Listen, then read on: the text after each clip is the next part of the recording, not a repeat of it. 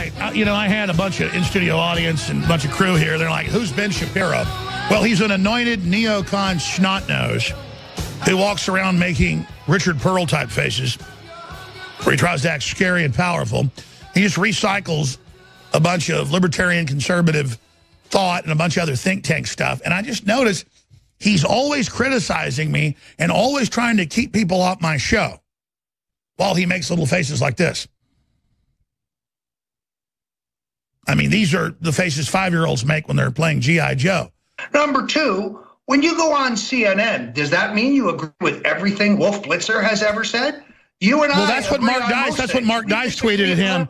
Mark Dice tweeted at Shapiro and said, "You go on CNN, you go on NPR, buddy. They're gatekeepers. Plus, they lie about what I stand for." Now, here's what I want to say about Ben Shapiro. And Matt, one of the producers, pointed this out, and I actually knew this. I hadn't really said it because I haven't been focused on Glenn Beck. Why is Ben Shapiro so angry at me? Why is he always trying to put me down?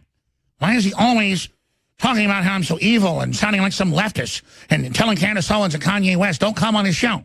Why is he doing that? Well, because the folks that took over Glenn Beck's network about 2 years ago, these multinationalists, they are pushing Ben Shapiro to be the head of Glenn Beck's TV station and his radio shows if Glenn Beck completely retires due to his issues. And so Ben Shapiro is going to take over, the word is, the failed Mercury Network. So that's what's happening. That's why YouTube and Google and all them still let him get promoted and don't censor him. And why he calls for our censorship is because, just like Glenn Beck, Ben Shapiro is a Judas goat to control the movement, a neocon. So there you go. That's why this is happening.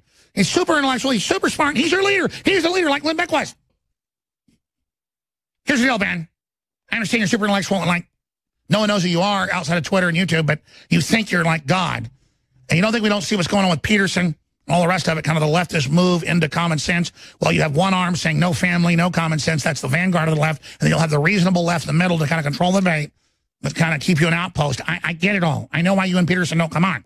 I know you think like you're like super Machiavellian and everything, and all you got investors, that are from Israel, nothing against Israel, but that are buying up Glenn Beck and everything. You don't think I don't know about everything that happened with Glenn Beck and what was set up with Glenn Beck?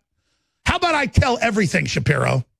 How about I dump it all on here? Oh, I know you are so smart, Shapiro. You act so tough.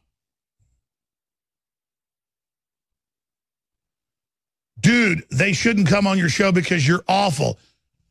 Have I been unclear about this anyway? Oh, that's what he says, God Shapiro. Ben Shapiro crawls out from under his thought police rock. Shocking authoritarianism. And he's like, they shouldn't go on because you're awful. Wow. He's not on TV reading a script of what somebody else intellectually wrote to sound smart. When he actually tweets, it's like, you're awful, man. What, I'm a racist? What, I'm a homophobe? I'm a Russian spy? That's all leftist crap. Same deal. You're awful.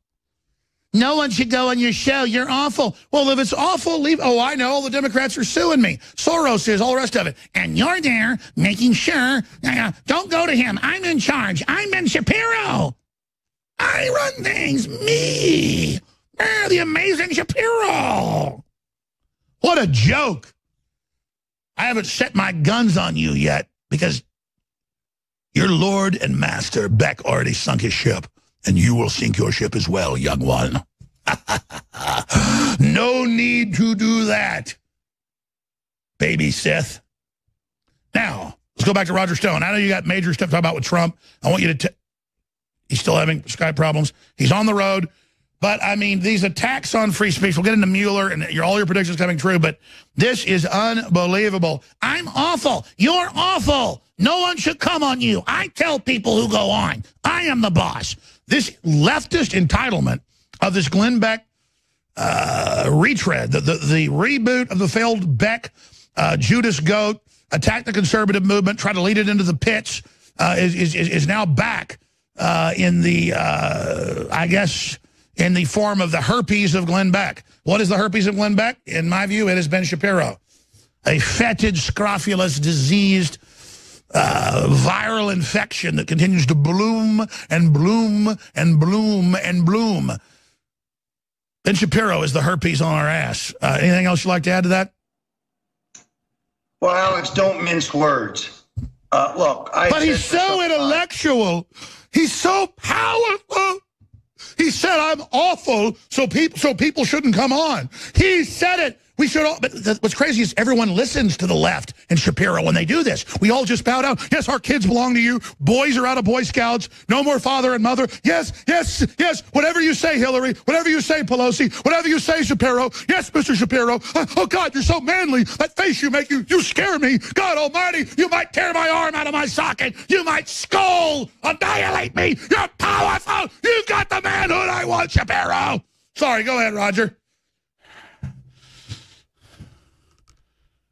Roger! Shapiro's too powerful! I love it when Roger does these shows from the road. He's got the worst Skype in the known galaxy. But if he was the amazing Shapiro, just get him on the phone. That's the rule. 5 Skype drops, 3 really. We go to telefono, the old telephone. And I love my crew. They're the best I've ever had. We have defaults. And when Skype drops, 1, 2, 3, like strikes, a 1, a strike, a 2, a strike, a 3. Ben Shapiro, again, little vampire bat, lands on your nightstand, flies through the open window. You wake up, you see a little greedy vampire bat dragging its tiny proboscis on the ground between its little legs. You see it moving towards you, attempting to remove the sheets from your lower extremities, drooling, small teeth, forward, eyes gleaming. Don't say no to it. Give yourself to it. He's superior. He controls reality. He controls speech. Hail Shapiro. Hail it.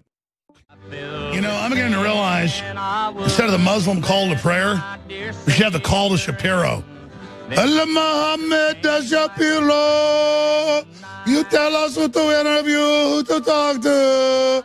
Oh, we love you. Can the swords do not come on? He says so.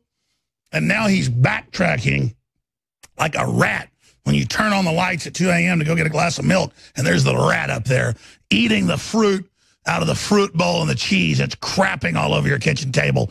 And it just scrabbles, but it slicks out in its own feces and kind of falls off and hits the ground, and by then your foot goes right on it.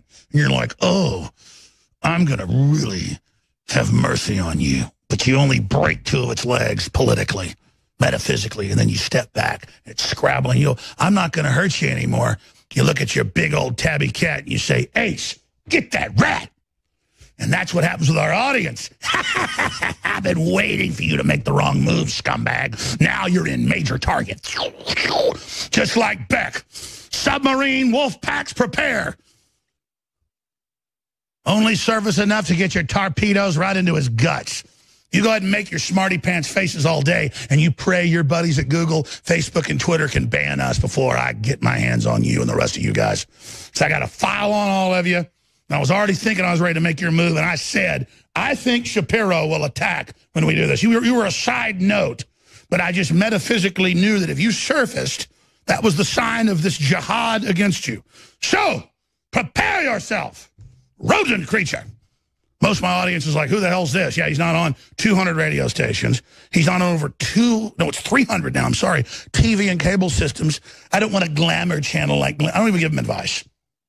I don't want a glamour channel for $25 million. They tried to get me to buy Glenn Beck's channel 3 years ago, nincompoop, for $25 million a year. I said, no, thanks. Those are worthless channels. I target the TV stations directly. You notice the cable companies want you to buy a channel, or then they, quote, have carriage rights and pay you money back and all this other crap. They don't want you targeting UHF, VHF, and cable systems directly, because that's where all the audience is, on the lower cable dial, dumbass. But I know you're already heavily in negotiations for all this, so enjoy yourself. Plus, you're such a schmuck. You don't even take real advice when you get it because you're so smart.